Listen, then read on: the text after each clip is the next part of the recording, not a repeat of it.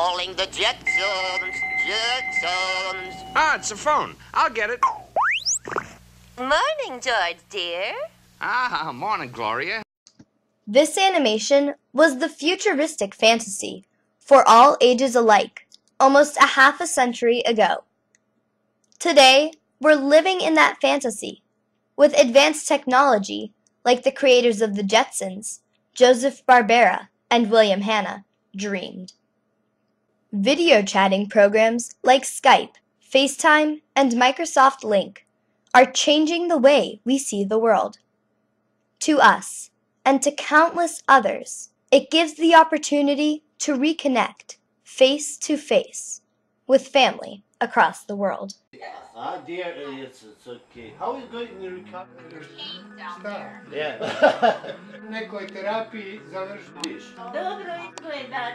She said you look really good. Oh, okay. Well, you have a great day, and we'll go out a little bit tonight. Since the dawn of civilization, people have been scribbling down messages, thoughts, and ideas on any material available. More recently, over the past couple hundred years, we've been able to communicate around the world in a much shorter time with inventions such as the telegraph, telephone, and postal organizations, thanks to modern inventions like the steamboat and airplane.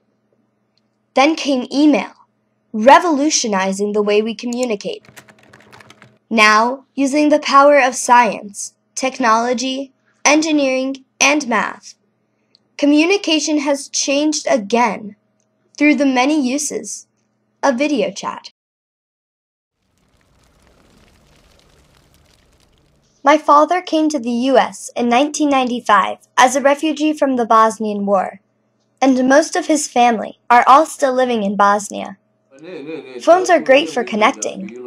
To an extent, it's one thing to hear their voice, but another to see the faces of our loved ones. And that's what my father especially missed when he first came here. For my brother and I, it's hard to go for a year without seeing our grandparents, who are advanced in years. Sure, we can call them, but they treasure seeing our faces.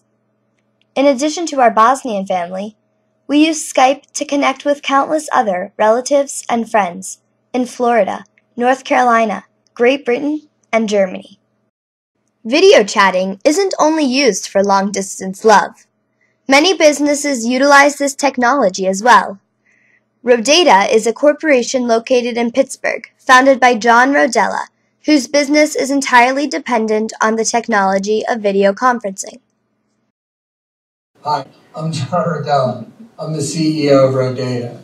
Rodata builds digital classrooms and conference rooms for industry and the school market. We have built rooms all over the country, and we've delivered systems all over the world. Unlike many of the popular consumer video chatting tools, like Skype, Rodata takes it a step further by building video conferencing rooms for businesses. We build right around 100 rooms a year. While it helps many businesses obtain increased revenue, video conferencing also aids organizations with a different goal in mind. Infinite Family is a non-profit organization that provides mentors for children in South Africa, from homes all over the world. Teens in South Africa are befriended and mentored by a caring adult once a week via video conference. This opportunity is a lifeline for these children to help them see that the world is a big place and they can make a difference. My name is Ilia Morales, and I am the Video Mentor Application and Training Coordinator for Infinite Family. And our organization was started when our CEO, Amy Stokes, went to South Africa. She adopted a child there, and as she was there, she realized that the HIV and AIDS epidemic had created a very unique situation in that there were a lot of kids that were orphaned. She decided that the best thing would be maybe to set up a program where we can connect adults from the rest of the world or anywhere in the world with the children in South Africa. So towards the end of this year, our goal is to get to about 400 mentors and network connected. The great majority of our mentors are from the US and Canada, but we also have mentors in Brazil, Australia, France, the United Kingdom, Romania, Germany, and South Korea and South Africa. So we have mentors from about 10 different countries right now.